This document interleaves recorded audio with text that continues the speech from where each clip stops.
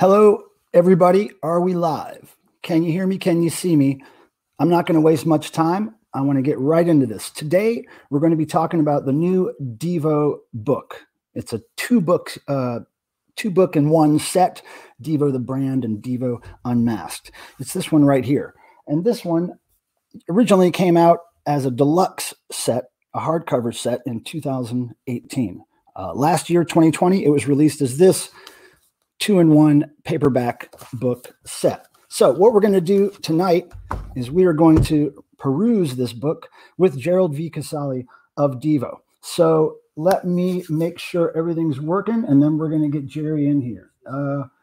Let's make sure that you guys can hear and see me. Okay. Thanks for everybody for coming.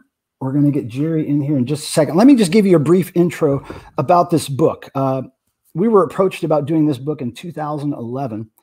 And it didn't come out until 2018. So there was that many years that we had to work on this. And it was a kind of a grueling process.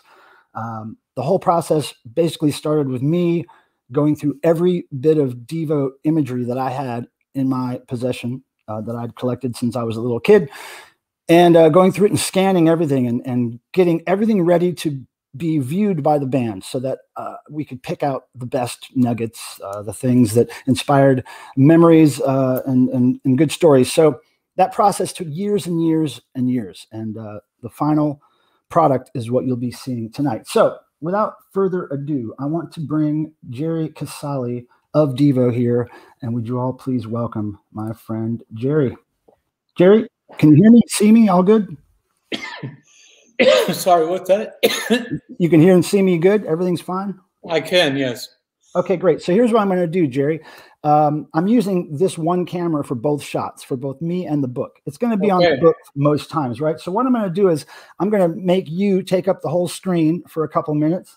And I just wanted you to maybe explain to people the whole idea, basically, of making this a 2-in-1 book, and unmasked, and kind of what that meant for you. And while you're doing that, I'm going to be setting up the camera shot for the book. Okay. Okay, hold on one second. I will make you solo. There you go. Hello there. Well, you know, when you live through something, you are kind of traumatized and also kind of biased, because it's like asking some soldier who's been through Vietnam to, hey, tell me about the war, Dad. And they either don't want to talk about it, or their recollections are maybe truthful as they can be, but colored by the trauma of experience and then the change that you go through over time. So we knew all that. We know human nature, and we know how memory is plastic and partial and biased.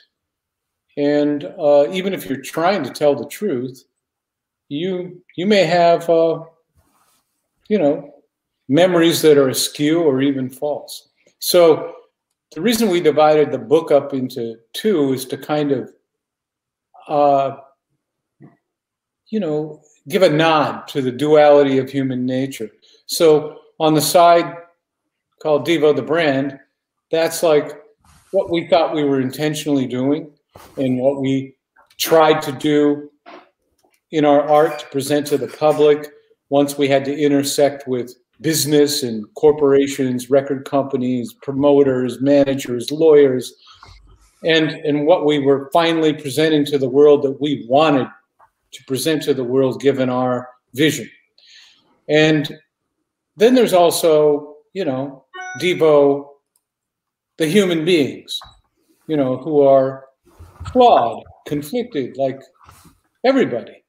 And so we know that in this society we live in, especially with social media and kind of tabloid newspapers and TV, that everybody's always more interested in the tawdry, sordid side of humanity and the mistakes you make and how you fuck up. So we wanted to do Unmasked because we realized that fans and non-fans alike, right, would hear about what maybe went on behind the scenes and what wasn't so successful and what was conflicted. And and what wasn't posed for the camera, and cleaned up for the camera. So it's the the paparazzi side, right? Yeah. It's right. It's the snapshots, the candid moments.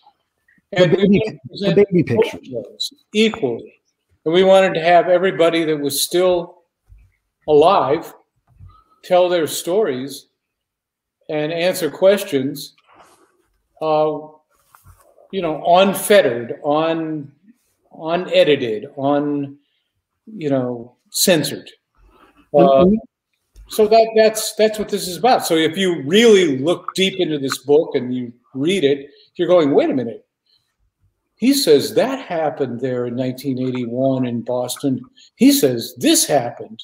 Like, could both of those things even be true? And I have the same question. Yeah. It's a little bit of the famous Japanese movie by Kurosawa, Rashomon, where everybody's recollections of what they feel is true, even if they're not consciously telling falsehoods like our last president, they are possibly telling what they actually believe. So, and I remember, Jerry, when we were putting this together, that you made a point of telling me that it was important that we represent conflicting information in this from everybody involved in the Devo history, right. because like you said, it's hard to know what really is true and whose memory is totally correct. Yeah, and maybe when people read it, they can sift between the lines and figure out who they believe more, or what's real and what's not. That's right. And that's where the true Devo philosophy comes in, because we know that humans, that we call spuds, are flawed. Human nature is insane duality, Jekyll and Hyde. That's why myths like Jekyll and Hyde exist. That's right. That's why the mythology of religion with good and evil and the devil and God. That's why it exists, because really we made all that up, because in our own brains there are two conflicting things going on all the time. That's right. And so what I'm going to do is I'm going to page through this, and I'm going to try to keep my eye on questions from other people, but I'm just going to page through this and maybe ask you for your memories about a few of these things. Now, this might be interesting to a lot of people. This picture here by Chris Stein of Blondie, to right. you and Debbie Harry, and this was on the roof of their apartment, if I remember correctly, right? Right. So what do you remember about that day? Oh, well, in reality, it was very hot. And Devo, of course, being masochistic in our yellow suits, agreed to a photo shoot on the roof of a downtown, brownstone building in the heat of spring. I think it was late spring, because I had met Chris Stein in March of 1977 when Blondie backed up Iggy Pop. And Iggy Pop was on the Idiot tour with David Bowie, and they played in Cleveland at a famous venue that is escaping me right now. And of course, every rock and roll band that went through Cleveland stayed at Swingo's. And I met Chris Stein then and talked to him about what we were trying to do. He's very nice to me, and I left a demo tape and a package about Devo, and he and we were in the dressing room with him and the rest of Blondie, and it turns out he talked to Alan Betrock, who had New York Rocker, which was the cool, hip, underground music magazine of New York City. And he so Alan Betrock, who he told me to contact, took my call because Chris Stein had actually talked to him. And so I pretended to be Devo's manager, and I went to New York and brought him the videotape of the men who make the music, the 3/4-inch videotape of our film, and the single, and some promo material. And he hooked me up with Hilly Crystal, and I got us booked at CBGB's. And then I went over to Max's, using the fact that we had been booked at CBGB's, went over to Max's Kansas City, pretended to be Devo's manager, and said, Hilly Crystal at CBGB's already wants us, and blah, blah, blah, and then got booked there. So when we came back to play in the spring at both venues, we hooked up with Chris and the rest of Blondie, and that's when those pictures occurred. Great. So now here we have Devo on Saturday Night Live. This is supposedly from a rehearsal, an early rehearsal for the live performance. And what do you remember about that day? That had to be a really big day in your life. Yeah, it was nothing less than life-changing. That rehearsal wasn't just any rehearsal, because what you would have to do, we were there starting on a Thursday, and Thursday, Friday, Saturday, right up until the showtime, they ran the show twice a day and then made changes based on what they were seeing. So every time our slot came up on the show, between all the comedy skits and commercial breaks, we were, encouraged and in fact directed to play as if it's already live. Like, do not fuck around. Show us what you do. Pretend this is really happening. And there were enough like friends and family of Lorne Michaels and the rest of the cast in the bleachers that you did feel like you were already playing to an audience. So the pressure was always on, even in the rehearsals. And each time we played, we saw them making tons of changes in their comedy skits, and who got to do which skit and how long the skit was. And these, the cast members were all fighting for screen time. It was very competitive. So we got to see the whole thing. We were there in the midst of it, interacting with them for the whole thing. And it was just an unprecedented experience, because, nothing like this had ever happened in our lives. And then, of course, came the real show and the real night when it was live. And that is when the adrenaline rushes and your blood pressure shoots up. And that is when you do or die, because in the dark, during a commercial break, Lorne Michaels came over to us with his assistant, and you're in the total dark, but you're in position, because you're the next thing where all the cameras are being lined up. And they've rehearsed this over and over for 3 days. And he goes, all right, Devo, and a flashlight comes on and lights his face up like a horror movie. So we're seeing his face lit from underneath with a big flashlight. And he goes, 15 million people are going to see this, so don't fuck up. And when Don Pardo, when you hear his voice and he goes, ladies and gentlemen, Devo, I don't care if the lights don't come on. I don't care what you're thinking. I don't care if your equipment doesn't work. You start fucking playing. And then the light goes off on his face and he walks away. So, it's like real chutzpah. It's real, he's a big deal. He's the executive producer of the show, and he wields a lot of power and there's a lot of attitude. And the good thing was Devo didn't blow it. Mm-hmm. We played our butts off, and we played tighter and faster than ever. And people didn't believe what they were seeing, because they thought that Saturday Night Live had used a videotape speed up trick. They thought what they were seeing, that wasn't 30 frames a second video.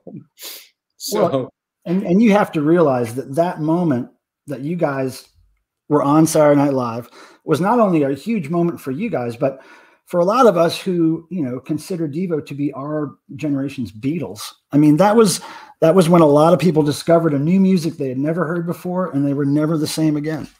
Right. Until that moment, we were a club band and an underground cult band, and the most people we'd ever played to was maybe 400 people. which we thought was a big deal. So overnight, after Saturday Night Live and 15 million viewers seeing us, we had to stop our little North American 1978 tour that was supporting the release of Are We Not Men, and have the promoters rebook all the venues because the venues we were booked in couldn't handle it. Right. So we went from playing these little clubs to 2,000 to 5,000 seaters. Overnight. Or literally. I mean, within 2 weeks we were back on the road, and that's what was happening. Well, here's a page that really does showcase a couple of very interesting Devo outfits. And speaking of outfits, now people in the chat, I'm trying to keep the questions focused on the book itself, since we don't have a whole lot of time. I'm not really fielding a whole bunch of just general Devo questions, but there is one from our good friend Sophia, our young friend Sophia, who asked if there are any costumes, Jerry, that you designed for the band that you really wanted to happen that didn't for whatever reason. God, there would be too many to count. Yeah, of course. What you know, when you see Devo and you see what we were doing on stage and the way we looked and the way we dressed, how is it? Excellent. My wife just made a drink for the first time called a Rainbow Fizz. All right. Celebrate. Everybody cheers. Yeah. Here, let me show it. Yeah. This is, I mean, it looks right. This is a Ramos Fizz. Oh, nice. And that's gin, you know, good gin. And rose water, rose flower water. Orange blossom. What's that? Orange blossom. Orange blossom water. Sorry, orange blossom water, lemon and lime, half and half, seltzer, egg white, crushed ice, all foamed up. You can use a blender or just a shaker. And this is a great Sunday morning drink, folks. And just a touch of scrambled eggs and salmon. That's what you want. All right. Just a touch of holy water in there too, right? Yeah. So what you see is the tip of the iceberg. We had so many ideas and so many plans. And of course, we wanted to do actual inflated costumes on stage with helium. And we wanted to float on stage with helium and play floating, not with wires, not with, you know, not with stage tricks. I mean, these are the kind of ideas we had. And it wasn't just ideas, you know, it was like talking to people in industry and research and calling up and going, how big would the costumes have to inflate before we could float? You know? How long does it take to fill them up, and how expensive is it? You know, we actually researched this stuff because I wasn't interested in fantasies. I wasn't interested in a lot of talk and bloviating. I wanted to do things, you know, I wanted to make it come true. I wanted to execute. And right. So there you go. Well, this is something interesting here. I wanted to point out to people. Now, this is from your Freedom of Choice era, of course, your most popular album with the biggest hit, Whip It, on it. Now, not a lot of people know that the album was not going to be called Freedom of Choice at first. One of the titles that was kicked around is Time for Devo. Right, Time for Devo.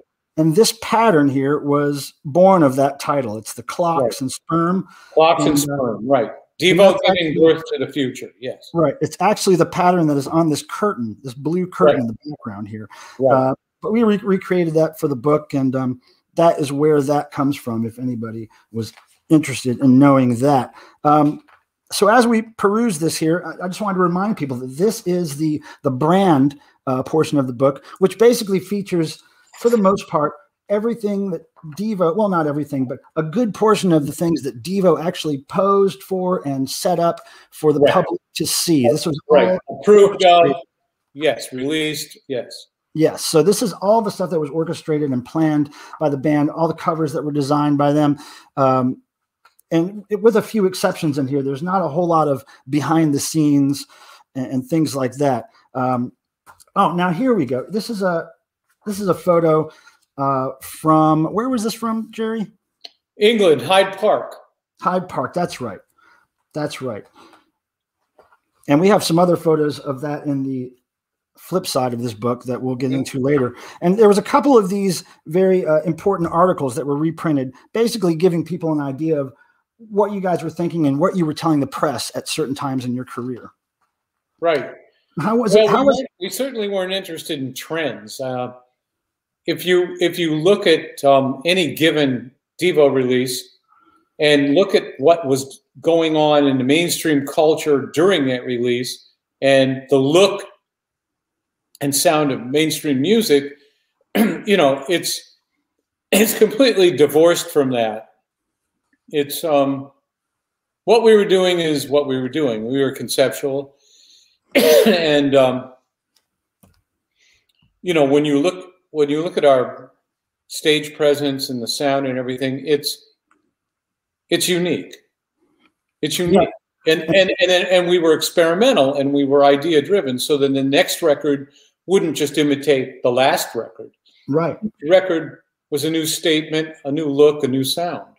And speaking of ideas and statements, this spread right here was something that I really thought was important to include in the book. And what this is comprised of is imagery that you guys had projected behind you during the New Traditionalists 1981 tour. Right. And I think Mark says in a caption down here that these were all basically images of things that Devo wanted to warn people of, to stay away from for the most part. Yeah, that's why we were using international symbols and ad graphics and things that were ubiquitous to the culture that, you know, get drilled into people. But then, of course, we were divorcing them from their context and, you know, using them transgressively behind us, given the content of the song. And what we were trying to do with New Traditionalists is say, listen, man, it's, you know, the society is really going down a wrong path, and it's time to think differently. You know, get rid of all these ridiculous, fearful beliefs and ideologies that keep you, you know, trapped. Right. And start using your brain, you know, to think. Yeah, I mean, it is not anything that you know, Mark Twain and everybody else, and you know, every American writer, that Hawthorne, you know, Whitman, what they all were espousing, which was individuality and freedom of thought. You know, don't become part of the wad. Don't become a conformist. Think, like, draw your own critical conclusions to the information that you're being, you know, attacked by, basically. Like, people are constantly trying to con you and manipulate you and keep you from being free. Right. And this image here really struck, and this is another image that I thought was really important, just personally, just a very, you know, personal thing for me, was this image that I saw at the beginning of your Through Being Cool video, I believe it was, where Devo is all crucified, and then at the beginning of the song, they all break the crosses and break their chains, basically. But this is such a strong image for me when I was a kid, because I was coming out of Catholic school, and I had some Catholic damage I was dealing with. So when I saw Devo do this, it really just spoke to me. Well, I grew up Catholic, so that's probably where that came from, because around 15, I made a, you know, terminal break with the Catholic propaganda. Right. And I thought, okay, what if Jesus had just broken his chains? Like, you know, at a critical point, if he was supposedly the Son of God and really not mortal, what if he just, like, when everybody thought he was dying and everybody's around him there, what if he just, like, busted the cross off and walked away? That we'd have a different world. Yeah. Or at least church would be a little different. Oh, you bet. Church wouldn't be sad. It wouldn't be about guilt and shame. It would be about triumph. This is a great picture that shows kind of how you guys dealt with what was hip at the time. Right. It's you guys in 1981 posing with an issue of GQ magazine, which was probably the least Devo magazine, or the most Devo, depending on how you look at it, magazine around then. And it's just beautiful. Everybody, the look on everybody's face, the pose, So great. Do you remember anything about that day? How that magazine? Certainly. I mean, I set that photo up. So, you know, the idea, you know, we were working with a great guy, Alan Tannenbaum, and he was game for everything. He created that potato room there. Yeah, it's amazing. I mean, that's a whole room full of potatoes. They created a paper mache cave, and then they glued real potatoes to it. That's how much people were behind Devo at that point. Yeah. You know, they go, "What do you guys want?" And I said, "Hey, could you do a potato cave?" And they did. Beautiful. But the idea with GQ, of course, it's, you know, it's interesting because now you're seeing,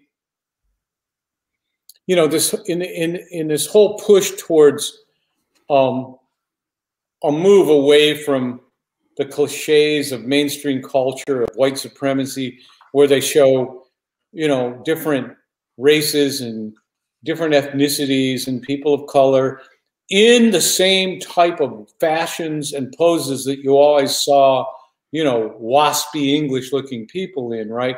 And they're saying, no, it's time to show that everybody, like, forget, you know, marginalizing people and cutting them out of mainstream society. Give them a voice. Well, guess what Devo was doing then without even knowing it, by commenting on GQ in outfits that I designed and we're wearing there were clearly considered a joke. And now they look like fashion. And that was our point then. Yeah. Now let's speak about this picture here with you guys in the Beatle wigs. And right. What did you call this outfit again? Well, this is where maybe we were going off the rails. We were peace Nazis. I mean, it really speaks to a lot of the things that are going on today that, I mean, you guys were imagining as this joke that could never really become real. But well, it was a sense of humor. It's like, well, what if the people that weren't Nazis were as aggressively and militaristically committed to their values and their cause as these fascists, right? So what if you were kind of peace fascists? Like, right. You know, because we live in a culture of grievance where somebody always thinks somebody's screwing them or whatever. And it's always one way, though. It's like there's always the gun rights people that think that quote, snowflake liberals are trying to take away their guns. And I don't understand that. It's like Americans have more guns than anywhere in the world. Nobody ever was trying to take them away. Maybe somebody was trying to say, can you wait 2 weeks? Or why does a teenager have to have an AR-15? But those are kind of legitimate questions. Nobody was taking away anybody's guns, right? Right. So it was like, well, what if a, quote, snowflake liberal, they had a Glock. And they said, leave us alone, motherfucker. You know, you're fucking with us. You say we're fucking with you. Well, you're fucking with us. You know, it's like, you know, showdown at the OK Corral. Now look at this, Jerry. This is a really good. Now let me just remind everybody that each part of these books goes in chronological order, pretty religiously. And this is late in the game, Jerry. This is right before Something for Everybody was released. You were doing some test shows at South by Southwest, testing the new material and some new costumes. Now look at that crowd. That was a great night. Really was. Packed. That was a great night. And I'll tell you why. It was, you know, proof positive that in the crowd that at this point, Devo was like the high-tech version of the Grateful Dead or something, where we had 3 generations of people in that crowd. Right. You know, we had people in their 60s, and we had people in their 40s, and we had people in their 20s in that crowd. So we had people that never grew up seeing us at all, that only discovered us off of YouTube. So that proved that we had done something right that lasts. And I think that, continuing that thought, Jerry, this album, which came out right after this performance, this album drew in a whole bunch more people, mostly young kids. A lot of youngsters discovered Devo through this album. and went on to get Devo tattoos from this album, lyrics based on this album. So this album was so important to a lot of people. And I just want I'm happy with that record. It was important to me because after not, being able to collaborate and make new music for 20 years, I personally had no doubt that we still had a valid aesthetic that needed a voice in the marketplace because the world was more Devo than ever because de-evolution's real. And even though Warner Brothers failed to really bring that to market, it was their failure because record companies were all failing. I think the songs on it, I think several of the songs on it are very powerful. And when we play them in concert, mixed in with our material from like 20, 30, 40 years ago, it was seamless. Nobody said, oh, that's the new stuff. It's time to go to the lobby and have a drink. Right. It wasn't suddenly wimpy, ballless music. It held up to what Devo's aesthetic is. Right. And, me being a lifelong Devo fan, Devo-Obsesso, all that stuff, I wasn't, I was kind of nervous about the whole new Devo album thing. I didn't know what to expect. And as I started hearing the demos and the early versions, I was like, man, this stuff not only sounds current, but it sounds like Devo. Well, yeah. And how else could it sound? I mean, you're Devo. You can't not sound like Devo. That's right. If we would have tried to sound like something else, that's what's embarrassing. It's like when groups forego who they are and what their vision was. And suddenly, hey, there I am getting my scholarship. That's it. Now look at this. Yeah, my scholarship to college. There you go. He was handing me a check. Okay, so that was the dean of Kent State University there.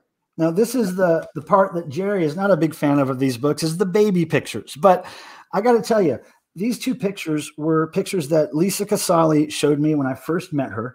I scanned copies of them, or maybe I just made color Xeroxes of them back then, but I kept them for many years. And of course, Lisa, I never saw the originals again, but this photo here is really interesting to me because it's you and your siblings and you're pointing a laser gun at your brother.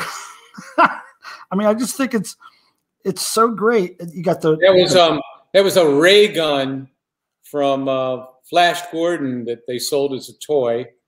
And I loved ray guns. And I have my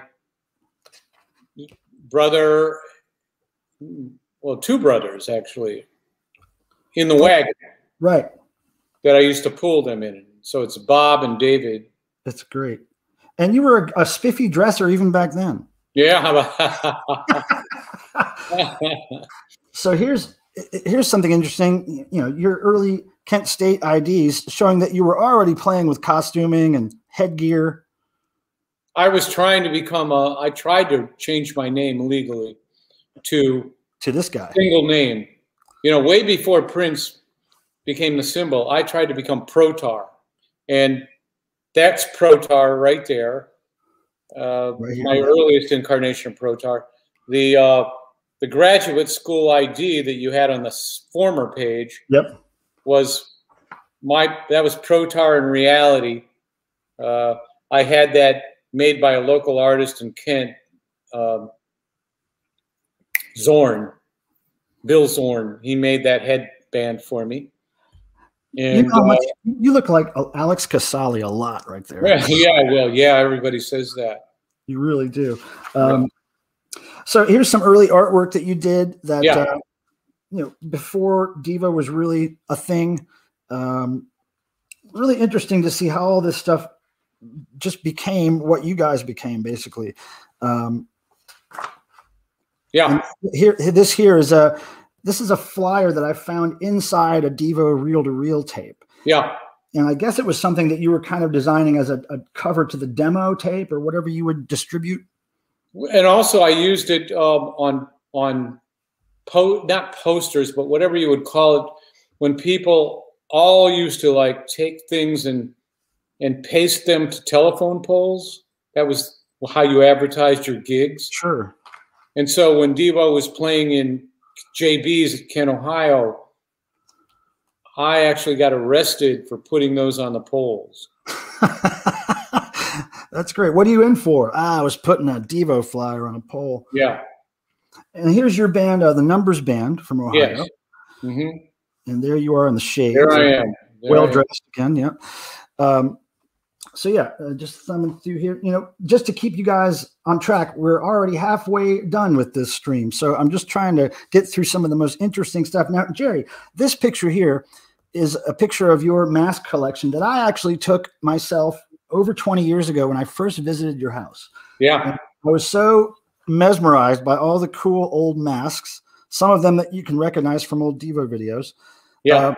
And then here's you as Chinaman. Chinaman. With the World of Rubber van behind you. Now, what was that day all about?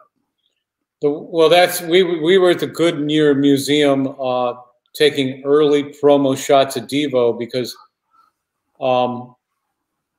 Chuck Statler, you know, our collaborator in the videos and my personal friend since 1968, he knew somebody at the Goodyear Rubber Museum, and I went over there and convinced them that this was a fraternity joke.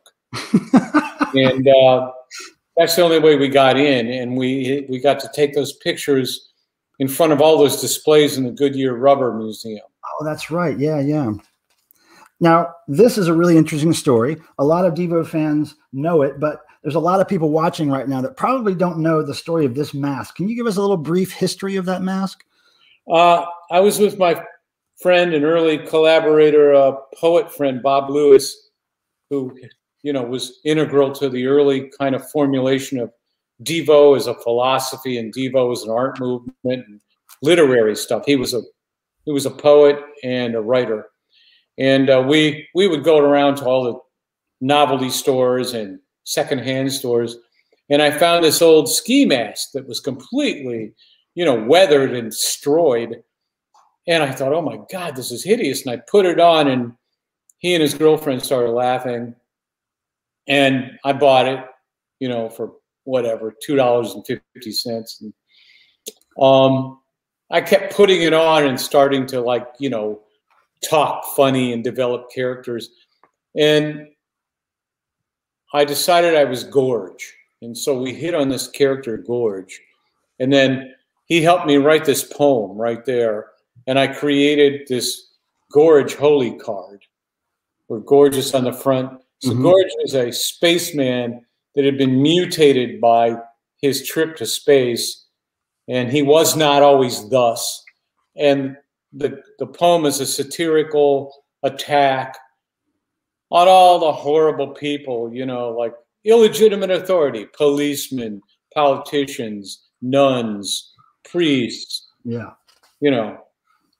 And that's the part of Devo that really drew me in when I was a kid. Because like I said, when I was 10 or 12, I was just deciding at that point that I was not Catholic, and I was pretty much atheist at that point. So you were the first band that dealt with any imagery like that or any lyrics about that. So it really drew me in. Now this, well, we think atheism is a good place to start. Yeah. I mean, nobody here says that there isn't some kind of God, but right. I guarantee you he's not the God that organized religion says he is. Sure. Because organized religion says, I got my God, and, you know, I'm going to kill you because your God's different, which is very hilarious. You start by not believing anything, and that's a good thing. Right. And that doesn't mean you're not spiritual, because being spiritual is totally different than being some kind of orthodox religion person. Right. Because that's adhering to some kind, you know, you might as well just be a member of the Democrat or Republican Party, or, you know, the fascists or whatever, or the Proud Boys, because you believe things. It's like, no, don't believe anything. Right. Start with thinking. And if you're truly spiritual, you will not impose your beliefs on other people. It's just like when I was growing up, I found that, and I consider myself a spiritual person, but I consider rock and roll, really, music, and this whole thing that I'm involved with in my life, that's where I get my spiritual highs. That's if I'm at a concert that I really wanted to be at. That's a religious experience for me, and it sounds ridiculous, but that's where I get my my spirituality. So this photo I wanted to mention is a great spread. It's very early days of the band, obviously, and actually this was 2 photos that Bobby Watson took, and I melded them together so it looked like everybody on stage at the same time. I think the photo maybe gets divided right around. Funny thing is that could have been. I mean, well, another photo would have shown exactly that. Yeah, well, what it was like she took a picture of this side of the stage, and then she took a picture of this side of the stage, and I just kind of put them together. But it really is a fantastic shot. Everybody's in action. Yeah, it's just perfect. So moving along here, there's another spread coming up here that I want to show people. I'll get to. Here we go. Okay, now I remember we were working this out, Jerry, and you weren't really into the idea of me putting this in here, but this was really important to me because it's basically the coffee table in Devo's or Bobby Watson's apartment. Yeah. What it shows is the first record sleeve right here, the first single, pile of those, the little dot stickers that you used to hold the inner sleeve together. Yeah, because it was a 3-fold. Right. I just thought that was so interesting. And then there's like cigarettes that looks like a little canister here with pot in it or something. You know, it's like, it's just so reflective of the time. And then here's boxes of your first single. I thought that was really important. Really important. That's after they'd been put together and all boxed up. Right. So I thought that was a really cool thing to show people. And here's you guys at the side of some video shoot going over the storyboards. Yeah. You were always in control of your aesthetic and your direction. That was the point. Yep. It was a do-it-yourself, DIY band. I mean, of any band, certainly of any band I like, but really any band in history, Devo is the one that really has such a wide variety of looks and aesthetics, and each album it changed, and you were just dedicated to that the whole career, which is really fantastic. Look at this action shot, Jerry. I know. How about that? Bob was a real performer. No strings, and no inflatable suits. He's just in the air. Yes, and he was the most rock and roll oriented person in the band, and that was a good thing. And he still is. He still does that stuff on stage. Maybe not that high of a jump. Yeah.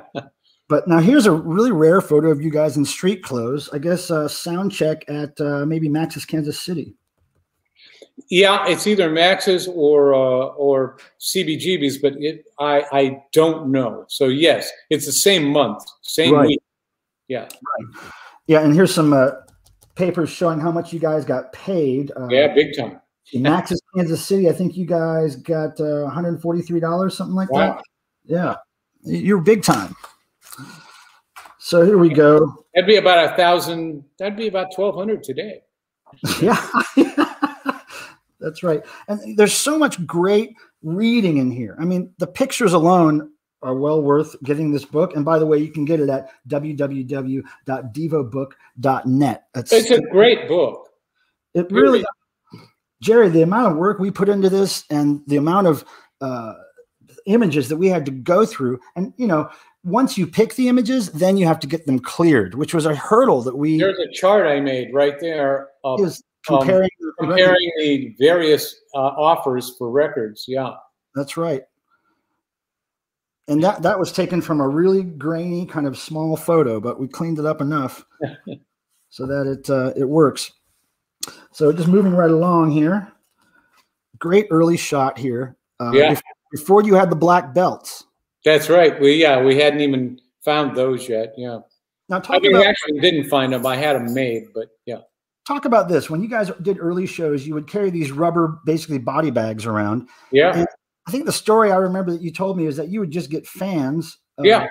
Typically girls is what you were looking for to get in those bags. Yeah, because they had seen the Truth About De-Evolution where we were in the bags. And so we'd bring them around and find local fans to get in them to perform on stage for Jocko Homo. So it was a very theatrical band. Yeah, yeah. A lot of sweat. Now, here you go. Yeah. How big of a time in your life was that, Jerry? What were you thinking right then? And then what were you thinking the next morning? How did your psyche change after that? Well, you know, the fact that the person I basically idolized recognized Devo and gave us his anointment, you know, his approval was incomparable. It's hard to even describe, right? It's like you've just been given credibility that you would have never had, and I was prepared for the moment because I always thought this is what should happen, and I had spent so much energy and time making this happen that the meeting was just the, you know, the payoff, the end result. Yeah, and I made David laugh all night. I mean, I was, you know, there he is laughing. I made him laugh constantly. And there he is introducing you guys. Yep. And I mean, I'm only imagining that at that time, within these like 2 or 3 years, you must have been waking up every other morning after a big life-changing thing happened to you. I mean, it must have been just happening constantly back then. Well, yeah, the development and the ramping up of energy and opportunity was exponential. In Now, 77, the end of 77, it explodes with the Bowie introducing us at Max's. That was it. Right. And now this is a really interesting time here. This is when you went to Germany to record the record, and you were at Connie Plank's studio, if I remember correctly. Mm-hmm. And this guy here in the black headpiece, and here kissing Mark in the rubber mask and dancing around and all that. That's Brian Eno. That's right. I mean, I never expected him to be such a goofball. You know, in general, he was not. Right. I think we got him going. We got him out of his comfort zone. It's really fantastic, these photos. And these are, you know, while we were working on this book, I had the opportunity to like basically dig through Devo's junk drawers, right? I was digging through boxes that were in storage and pulling out little gems like this that were hidden, forgotten, you know, years ago in somebody's junk drawer. So really glad to find some of that stuff. Here's more at the Connie Plank studio. Now, is Connie in one of these photos?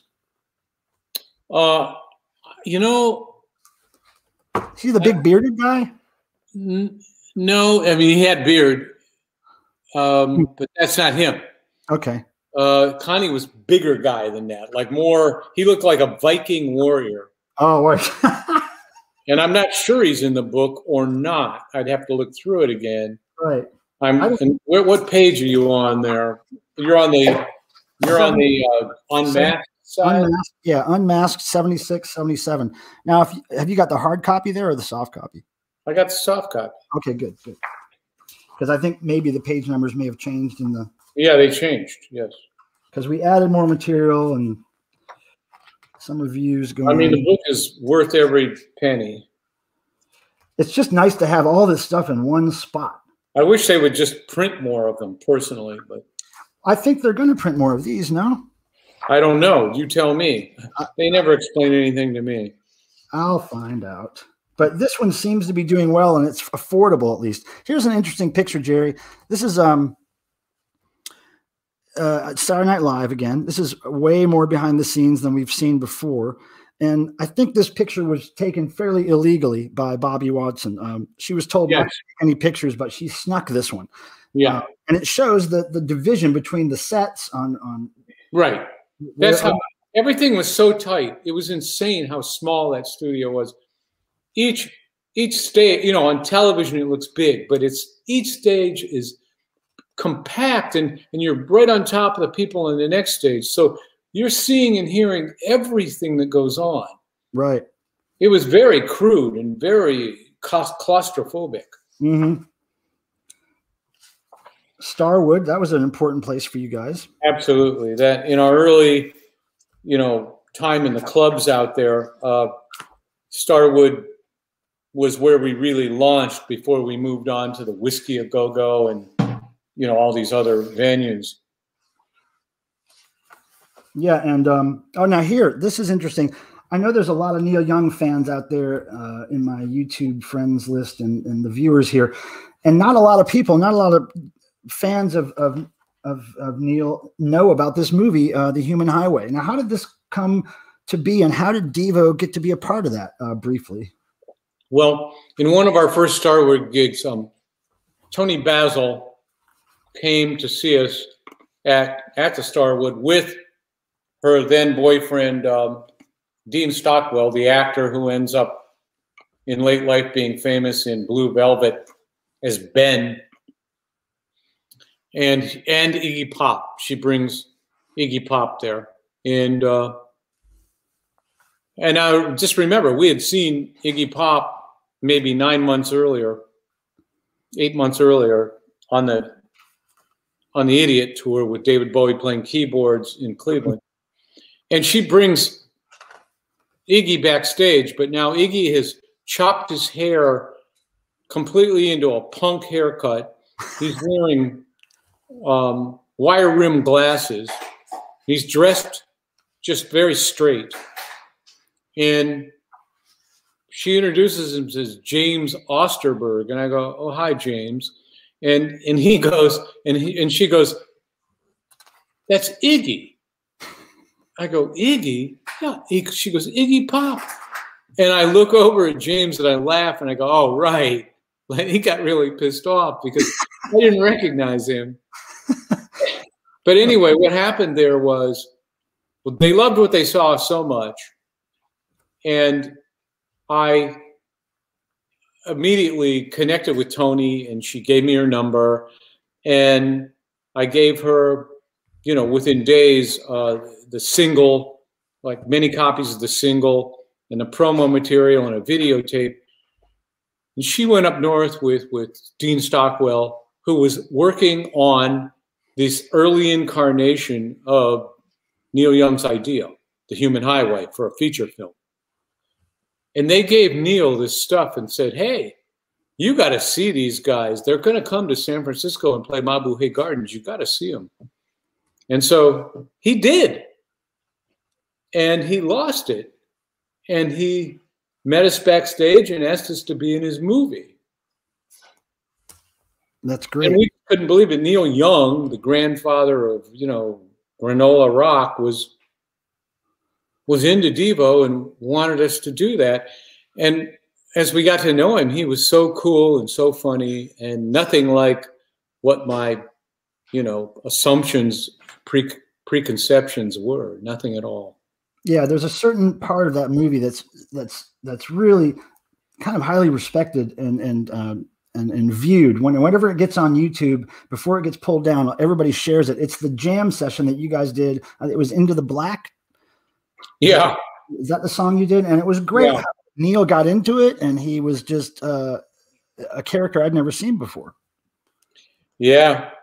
Now, talk about this. This is getting a lot of comments right now from people in the chat about you and Gary Newman sharing some caffeine here. What was that about, and what were you talking about? Do you remember? Gary Newman played the Santa Monica Civic in December of 1979. He was already a big star in England and now breaking big in America, and he was way bigger deal than Devo, but he heard of Devo, and I was a Gary Newman fan. Like, I loved Gary Newman, and you know, Elliot Roberts made sure that I got tickets to see Gary Newman and backstage passes, and I was there with Tony Basil, who's not in this shot, but there are other shots with her that I don't know where they are. And Gary was very nice, and I talked to him about his show, because his show was theatrical, using neon and platforms and theatrical stage lighting. He, you know, and he was working with this guy. I got the name of the guy. Never got to use him, but I got to use his compatriot, the guy that he worked with. Right. Dominic, on our 1980 tour. So it was a big night for me, because it was just wonderful to talk to Gary Newman after this great show. And Gary was doing something and looking like something and sounding like something that nobody else was doing. And that was the whole point. It was like, to me, that was like Devo. Right. And here you were mentioning earlier in this stream about the inflatable costumes. Here's some early sketches of those right here. Yeah, of course. Yeah, I would. Mark and I would collaborate all the time, and I would talk about something, and as I was talking about it, he would draw it. Right. You probably on flights to and from the U.S. Where you had a lot of downtime. I'm sure a lot of these definitely drew a lot on flights. Yeah. Yeah. So moving right along here. Now, here's the section I wanted to talk about, and in particular, because these two photos here are some of the other photos that I found at Lisa Casale's house decades ago. They were some of my favorite photos I'd ever seen of Devo, just because it's this rare casual moment with the ducks. And, she told me a story about how you got bit by this goose or duck. Yeah. And, I didn't know you were supposed to be afraid of these ducks. Our dear friend Lisa Casale, who took these pictures, the widow of Jerry's brother, Bob, she just passed away a few weeks ago. And it's very sad, but I was really happy to get those photos in here. I just thought that they were just so cute. Yeah, well, yeah, that's between shots when the official photographer was not doing anything except maybe loading his camera, and we were just screwing around. And these are Japan. And I was really happy to get to use these photos because the book publisher were real sticklers about getting permission and getting photo credits for everybody. And they didn't want to pay for anything, including all those great articles from Trouser Press. It's so sad. There's so much more that we said and did that is not in the book on that level. But at least things that did get in are good. Right. And so these are pictures that I had to convince them. Hold on. Yeah. I said, look, whoever took these photos was a fan in Japan. They sent them to the band, and I'm sure that wherever they are, dead or alive, they would like these photos to be in the book. So if there's any problem, we could pay them off after. But so I convinced them to use these photos, and I could not convince them to use a whole lot of photos that we couldn't get, permission for. So that was a couple. Oh, Jerry, are you still there? I think Jerry went bye-bye. Let's see if I can find him in the backstage area. No, I think he just, I think something happened with Jerry's internet or something. We'll see if he gives me a call or whatever. In the meantime, we will keep paging through this book. Here, you'll see some more notes on videos, storyboards that they would create before they actually shot the video.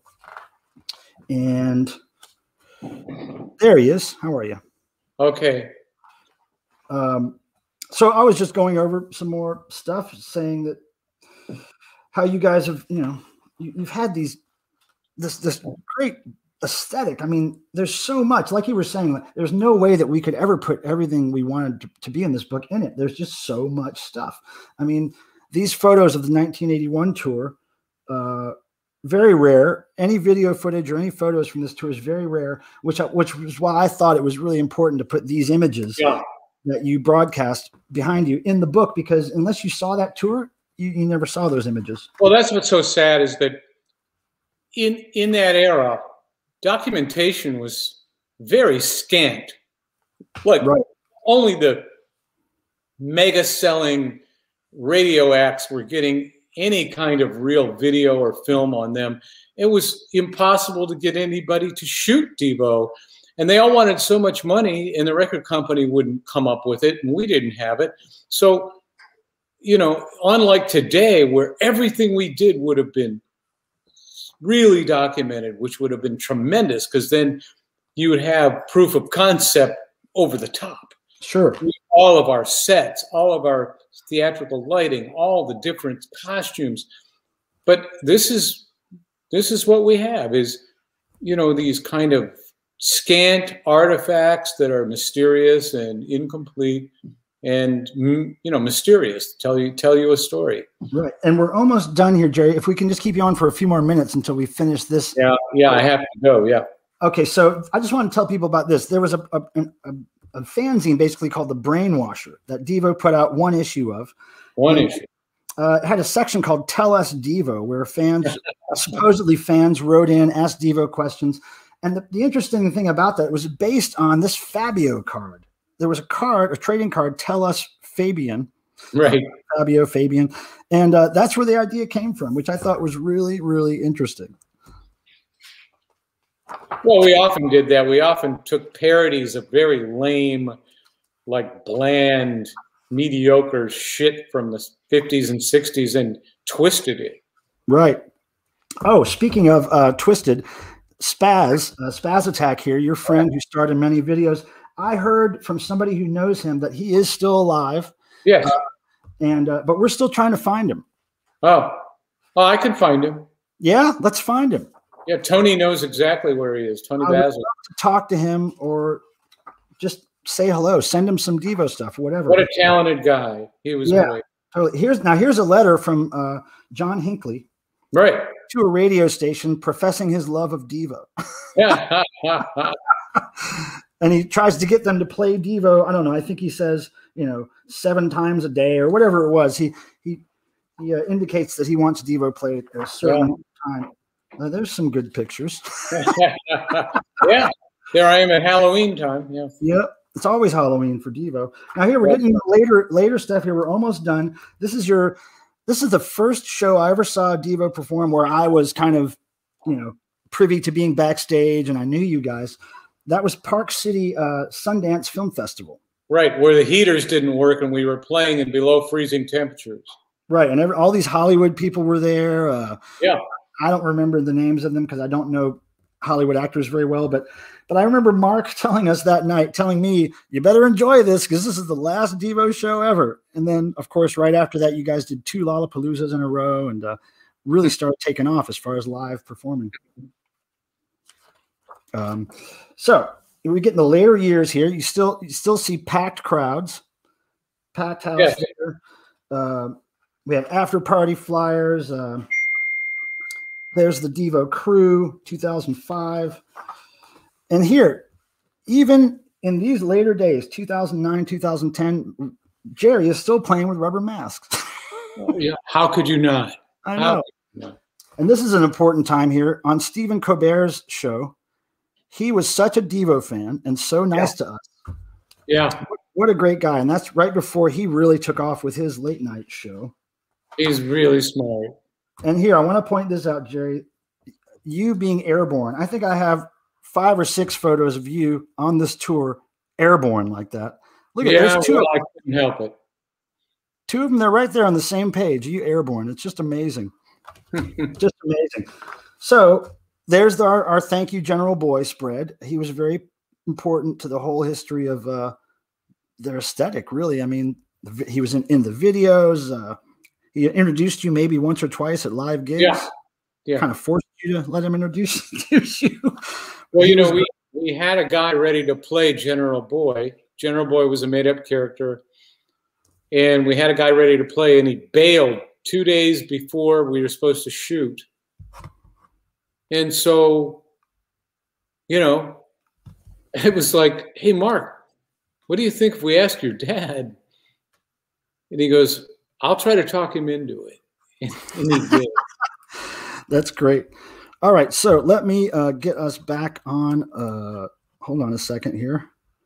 Boom. Okay. Well, Jerry, I have to thank you for your time.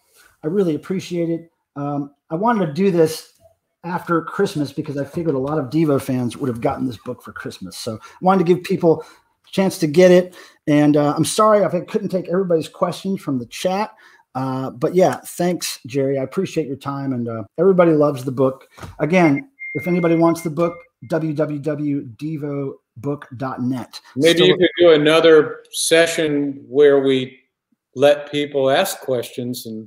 Well, we were letting them ask questions, but a lot of the questions were not book related. They were just general Devo questions. So I was trying to stick to book questions because of our limited time here. I see. But yeah, Jerry, of course, you're welcome to come back and talk about whatever. And I really appreciate you being here. And we love you. And all right. So take care. Back to survival mode. See you, Jerry. Bye-bye. All right, great. Cool. Thanks, Jerry. All right, everybody. Wasn't that cool? Now, I can hang out here a few more minutes and see if anybody has any questions. I'm sorry. It was really difficult for me to look at the chat. Thanks, everybody, for the likes. and subscriptions, of course. If anybody was donating tips during this evening's broadcast, thank you for that as well. It's much appreciated.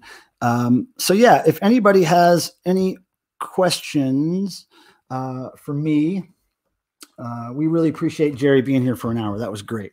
The hour flew by, didn't it? I really tried to get through the whole content of the book, get some memories and recollections from Jerry, and I think we did a pretty good job of that. Why ask for more book pressings when they are still for sale?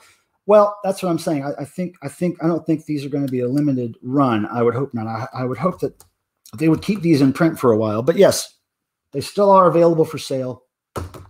And like Jerry said, worth every penny. They're much more affordable than the hardcover versions that came out in 2018. And let me remind you, we started working on this book in 2011, and it didn't come out until 2018. There's a lot of work that went into this. And James Barrazzo, I see your question about the Shout tour, and I don't know exactly why it was canceled, but sure it had to do something with the record label not wanting to back them financially anymore at that time. Okay, so Tim, my moderator, has sent all the questions to me in an email. So what I can do is maybe next Thursday, I can go through those questions and answer what I can. I was really trying to stick to book-related questions only. Every time I would look at the chat, I would see questions about not really the book. So I kind of just overlooked those. Yeah, Hop Frog, if you asked something specific I didn't get to, I'm really sorry. I was just trying to pay attention to Jerry and the book. Hey, Christy, thanks. Thanks for the tip. Much appreciated. Thank you very much. Yeah, so anybody who likes this kind of content, Devo stuff, if you're not subscribed to my channel, please do. I do this kind of thing all the time. And how tall am I? John says, I'm 6'3", 6'4", something like that. My posture, if my posture is bad, which it usually is, I'm 6'3". If I'm standing up straight, could be 6'4". You know what I mean? So yeah, if you guys want to hang out for a little bit, I'm game. So ready for devotional 2021, says Janice. Well, yeah, of course I'm ready, but you know, I don't know what's going to happen. We're all waiting to see what's going to happen. Jason Lindsay is here. It's good to see everybody here. I'm really glad. Oh, Nick, thank you for the donation, Nick. Appreciate it. Much appreciated, my friend. 7:40 a.m. bigger in size than expected, I guess. Reading some chat questions here. I hope to see Jerry at the next devotional. Well, Jerry's at most devotionals, so I'm going to say that that's a pretty good bet. Okay, so what do we got going on here? I'm trying to find your questions. 7:40 a.m. asked, Jerry, why are the sections about Oh No and Shout so short? Oh, that was about the book. Okay. Well, the sections on Oh No and Shout in the book are so short because it's likely that we couldn't find a whole lot of imagery, or we couldn't get clearance on all the imagery. But certainly Shout had very little imagery from that era, and really had to scrape the bottom of the barrel to find good stuff to put in there. We didn't have a whole lot of the original artwork, the poster artwork. I was really relegated to what I was finding, like I said, in Devo's junk drawers and in storage and boxes. And so, old slides that we had to scan and blow up. But we did what we could. And yes, Diane Koskela says she loves the shirt. I assume she means this one. You can get this shirt, which is called Devo's Leisure Wear shirt, at middleofbeyond.com. That's middleofbeyond.com. They have it for pre-sale right now. The first batch sold out a couple weeks ago. The pre-sale is up now until February 15th. So after February 15th, the pre-sales will close. We will place our order for the shirts, and then in a month or so, they'll be over here ready to ship. So good to see everybody here. Cardinal Sin, you with the super chat. Thank you, my friend. Very nice of you. Okay, so Todd Camp asks, you might have already talked about this, but how much new material is there since the hardback? Well, not a whole lot. There's a whole bunch of typos and little misinformations here and there. Maybe a date had to be changed. Maybe a photographer credit was wrong.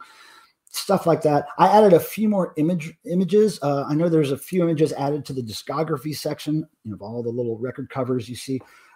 There was maybe a pin back button, maybe an ID card. That was little things I just added in when I saw some dead space somewhere. So I wanted to try to fill a lot of the white space that was in that book with random things. I am Hop Frog. Oh, man. Thank you, brother. Very much appreciated, Hop Frog. That is very sweet of you.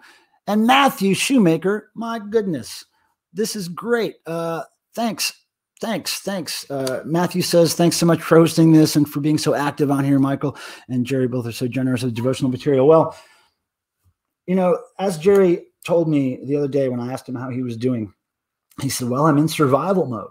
And as we all are kind of these days, I mean, whether that be financially survival mode or mentally survival mode, trying to, avoid depression and loneliness during this weird period we're living through right now. So we hoped that this stream would alleviate some of that for you. And, I really wanted to dig into this book with you guys, with the public, and with Jerry of Devo. I've been wanting to sit down with a band member for a long time publicly and show this stuff and talk about it, because I've talked about it with these guys for years, but I just wanted to finally share it with you guys. Bruce, what's up, Bruce Dennison? Thank you. Jerry AMA, please. He literally asked for it.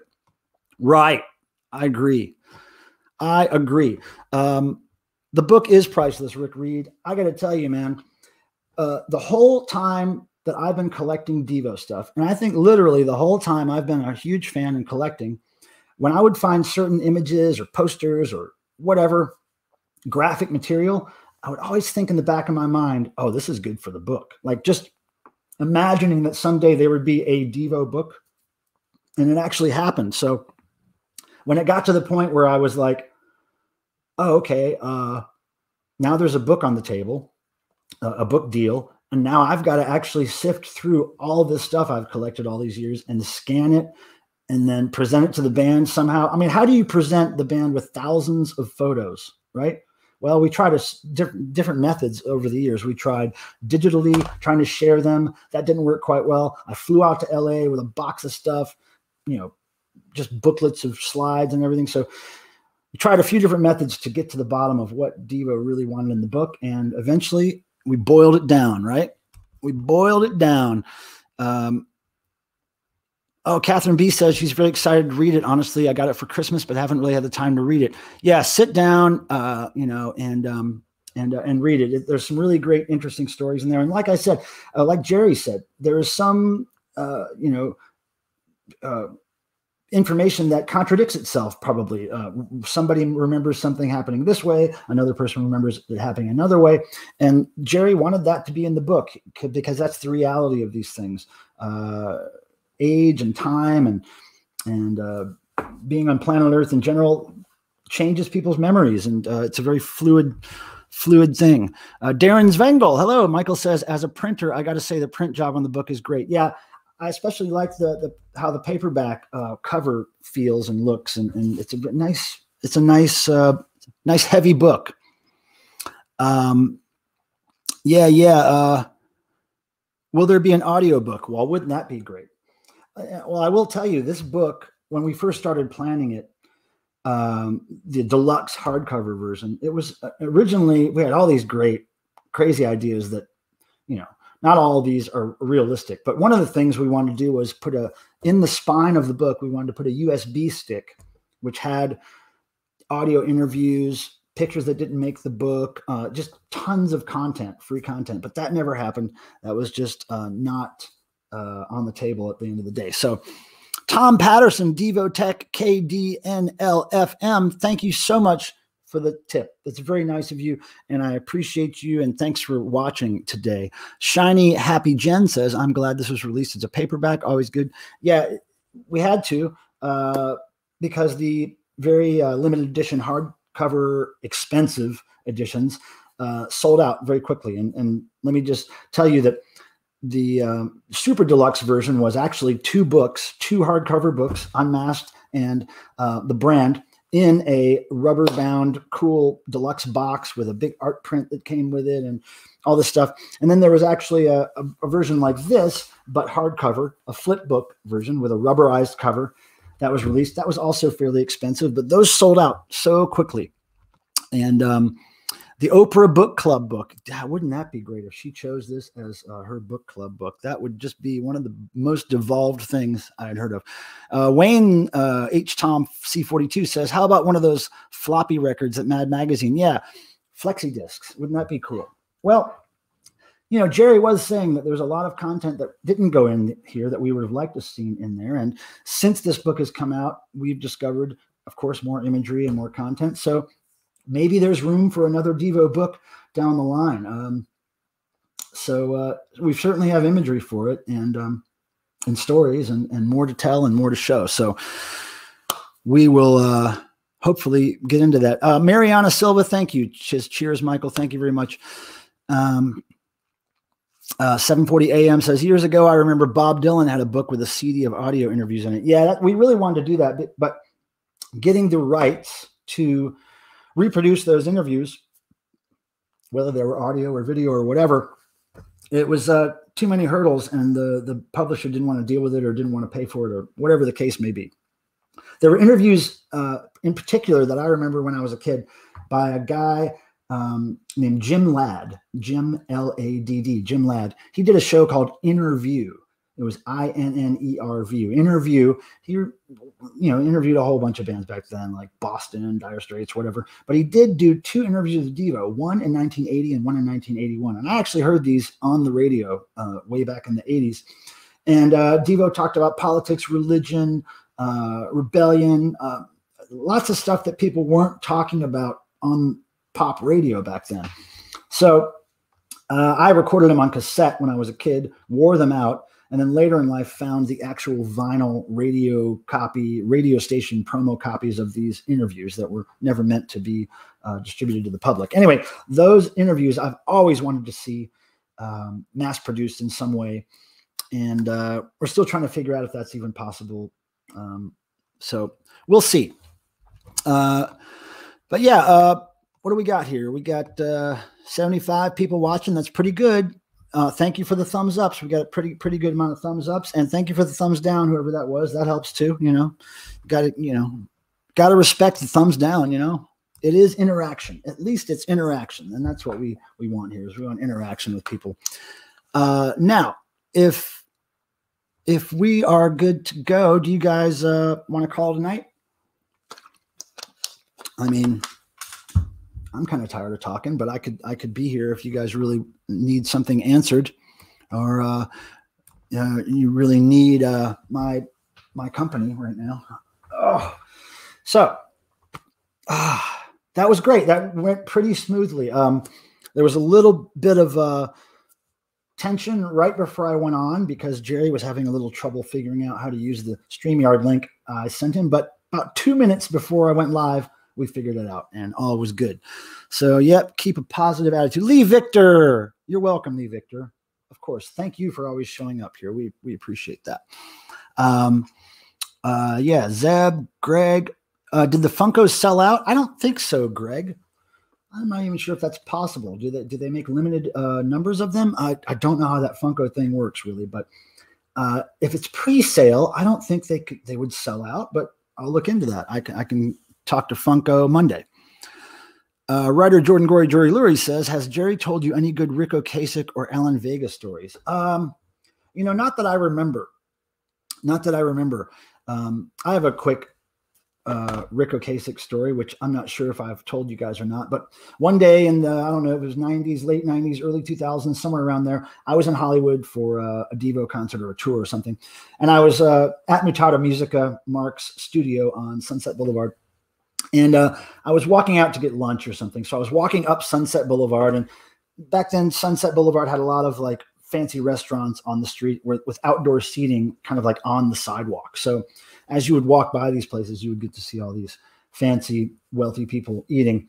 And as I was walking by one of these places, I noticed something stood out to me amongst all the people that were there sitting. Somebody really stood out to me, and it was Rick Ocasek sitting with his family. And his family all looked like normal people, like everybody else. But Rick Ocasek looked like Rick Ocasek out of like every, Cars video I'd seen in the 80s. Same hair. I think he even had one of those jackets on with the shoulder pads in it. And it was just so, it was like I was watching a Cars video, but it was at a little restaurant on Sunset Boulevard. I don't know. It was one of those things where I kind of wanted to break out my camera, but I didn't. And I just wanted to really remember that moment. And so I did. Burned it in my memory. So yeah. Am I missing something? Did I get everybody? I'm a little winded. But I think that was really fun. And I'm really glad we got to show you just about every page of that book. Again, if you have any more questions about it that you think of later, feel free to get in touch with me. My email address is pretty easy to find on any number of the websites I run: clubdevo.com, devo-obsesso.com, ithrop.com, thedickies.com. All these websites have my contact info. So if you want to send me questions via email, I'll make note of them. I'll ask Jerry for the answers, or I'll give you the answers. And maybe one day on an upcoming stream, I'll rattle off those answers. We do this stream not typically on Saturdays. We are typically Thursdays at 7 p.m. EST every week. So come on back and see us. Every now and then we'll do a special stream like this on a day that's not Thursday. And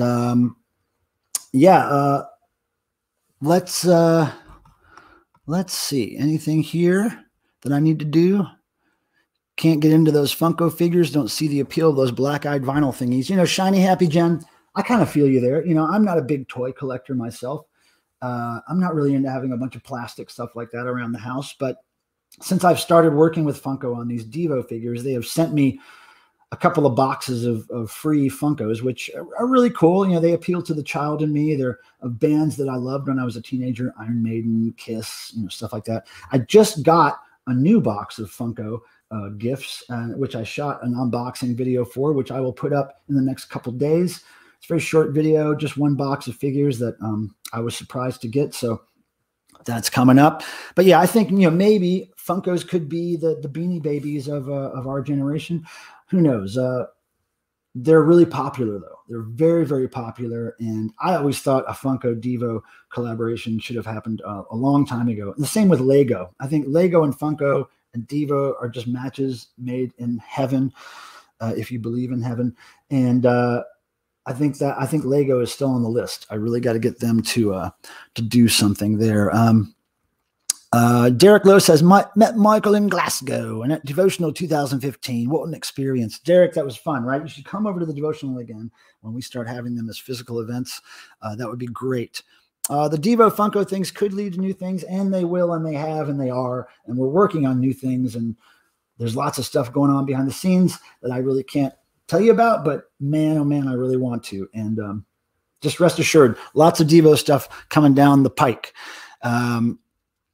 Yeah, you don't like the Funkos or the bobbleheads, Abnorm. I know. Well, you have to be a toy collector, and you have to, there was requests for that kind of stuff, though. And so when Devo gets enough requests for something, we'll typically make it available. But yeah, I understand your point on those.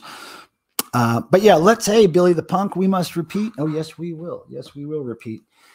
So I think we can shut it down. I think that's all good. I think we did what we came here to do. I really appreciate everybody's support, everybody who just came to watch. I appreciate it. The thumbs ups, the subscriptions, all that stuff is icing on the cake. Just the fact that you guys were here participating in any way, even if it was just like looking at us on the video. Thank you. And we will see you guys. Oh, look, a rainstorm is starting. So perfect time to end this before internet gets crazy here. So duty now for the future, my friends. I really appreciate you guys being here. I can't thank you enough.